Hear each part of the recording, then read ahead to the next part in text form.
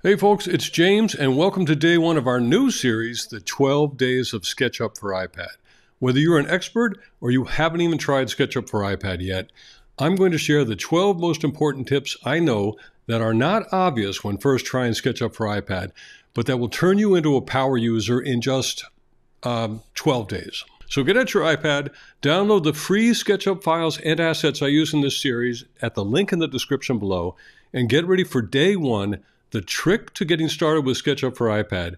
Who knew a pencil could do this? When you first launch SketchUp for iPad, you'll see this as your home screen.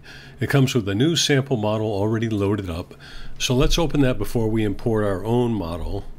Okay, nice design, and useful if you don't have one of your own models at hand. Meantime, on the left side, you see the home button at the top, then your portal to Trimble Connect, which is essentially cloud storage to keep your project synced across devices. Then you'll see the little college graduation cap, which is the Learn icon, where you'll find very quick little reminders of some of the basics. And lastly, you'll see the feedback icon. Let's tap the home button again, and this time you're going to want to import one of your own models before we test this out. So go ahead and tap Create New up here to the left, and then at the top left tap the Import arrow and choose any one of your recent SketchUp models stored in your iPad files. Then when you're sure you have the right one, tap on the screen to finalize the import.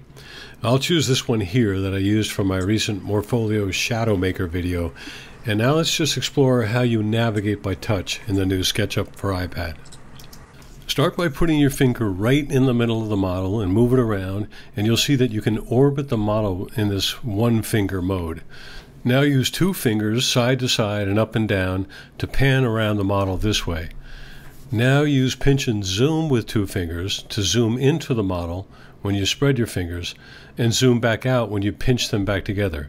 This is the equivalent of zooming in without changing the field of view.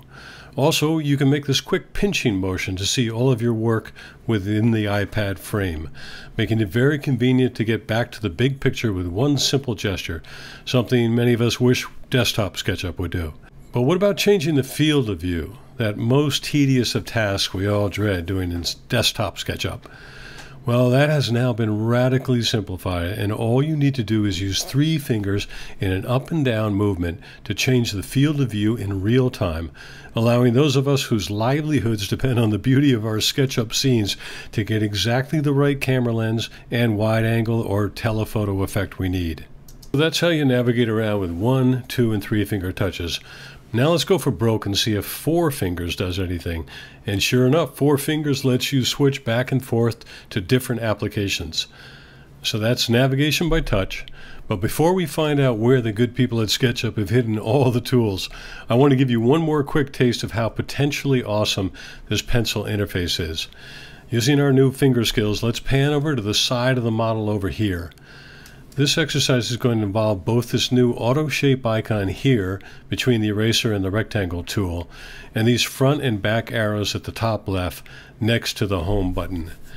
What I want you to do with me is tap on the auto shape icon, then make a quick circle anywhere in the gray area and watch what happens. Let's try that again. Tap the back arrow next to the home icon to go back a step.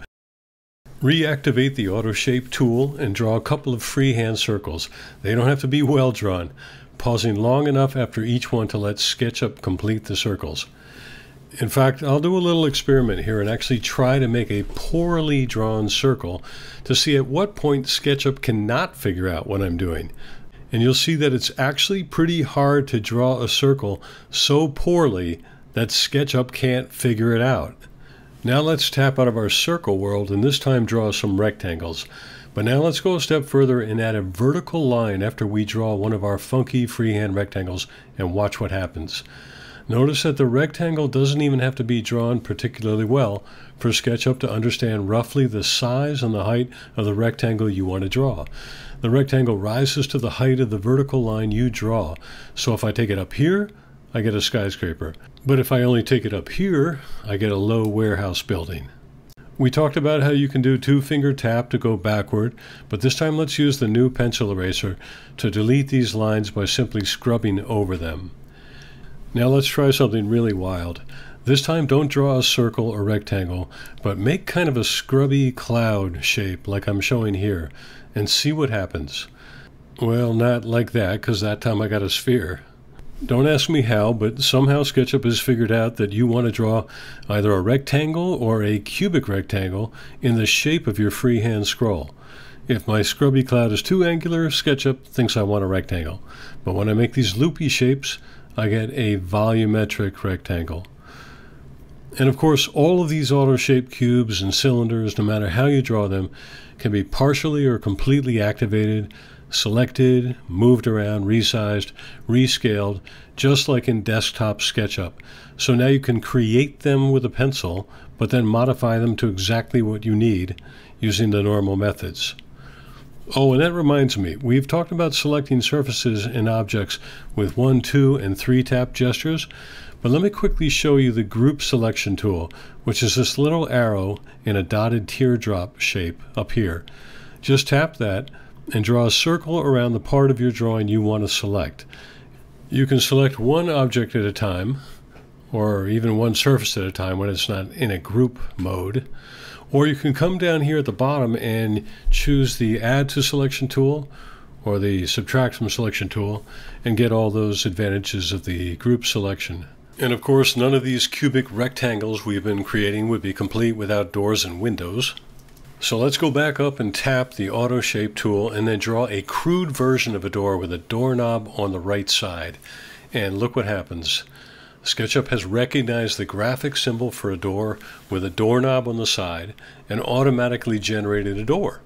Now let's do the same for a casement window with the hinges on the right side.